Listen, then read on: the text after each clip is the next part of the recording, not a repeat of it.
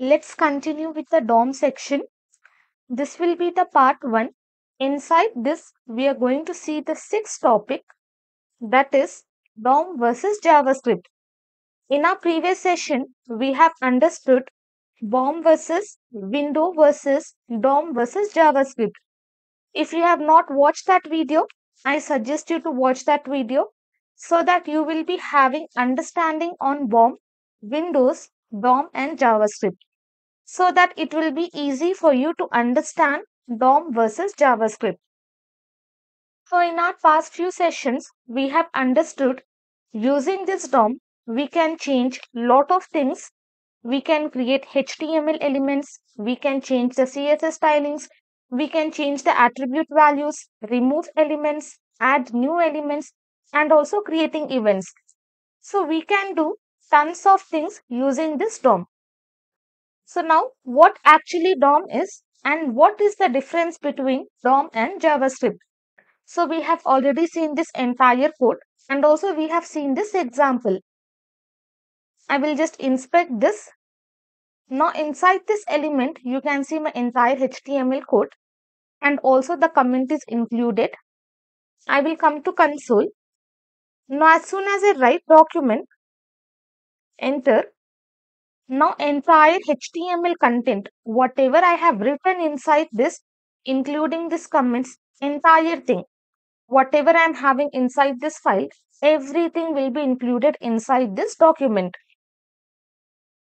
So what happens? We have this JavaScript and this document will be having our entire HTML code, and to manipulate that, like changing elements, adding stylings or adding buttons, whatever it is, to make our website dynamic, JavaScript will be getting access to this DOM.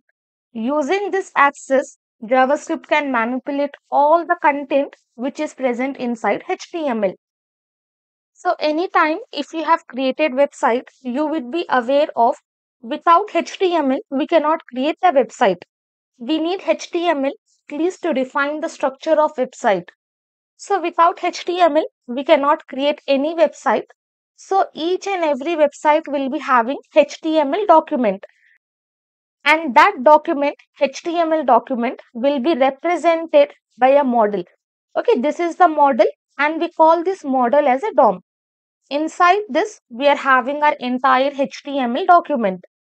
So whatever changes I want to do, JavaScript will be getting access to that, so that whatever changes I want to do, JavaScript can easily manipulate that one.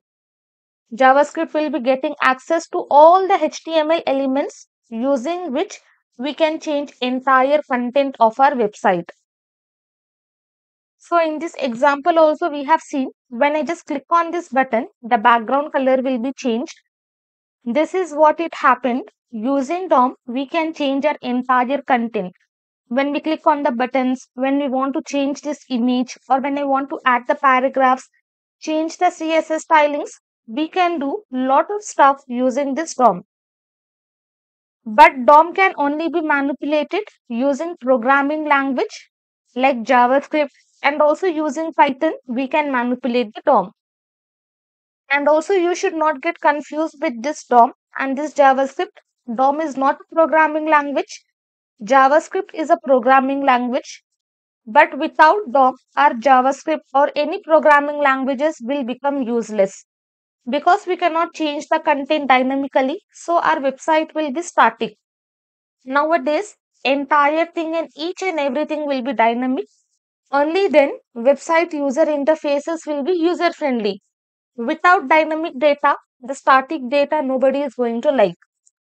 So without DOM, our programming languages will not have any value. They would become useless because JavaScript will not be having access to the DOM model, due to which it will not be able to access or edit the HTML contents. So now you should be having an understanding. JavaScript is a programming language and DOM is a model for which programming languages are used to edit the HTML document present inside the DOM. So this is very simple to understand.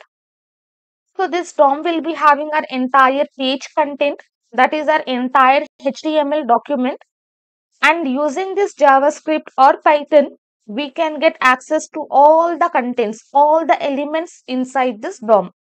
So both are independent of each other. DOM can be used with separate languages as well.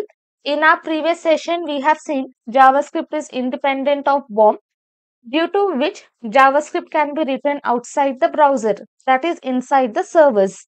So, but most of the time we use JavaScript to access these HTML documents so that we can edit the content present in our web page. I hope you are clear with this. I'm just going to summarize whatever we have done. So inside this DOM, we will be having our entire HTML document. HTML document is nothing but the content, the static data which we have written inside our website. So that HTML document will be treated as a model, and that model is given a name as DOM. So to edit this content, to edit the HTML elements, programming languages like JavaScript or Python, they will be getting access to this DOM so that they can edit or change the HTML elements present inside this DOM. If DOM is not there, using JavaScript, we can only create static website. So DOM is used to create our websites dynamic.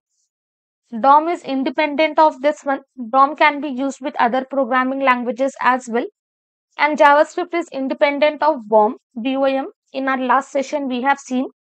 Without that also, we can access JavaScript outside the browser, that is inside the servers, due to which JavaScript is used both as front-end and back-end programming language.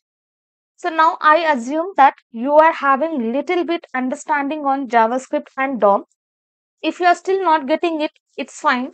DOM will take some time to understand. If you keep on practicing this, you will understand DOM in more better way.